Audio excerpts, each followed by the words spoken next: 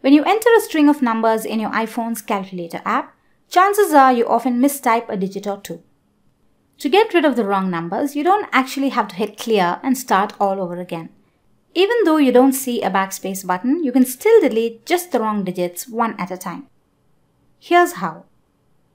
Open the calculator app, type the desired number,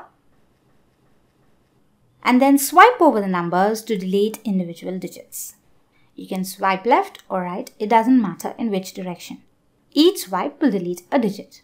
That's it. No more starting all over again if you've typed the wrong number in your iPhone calculator.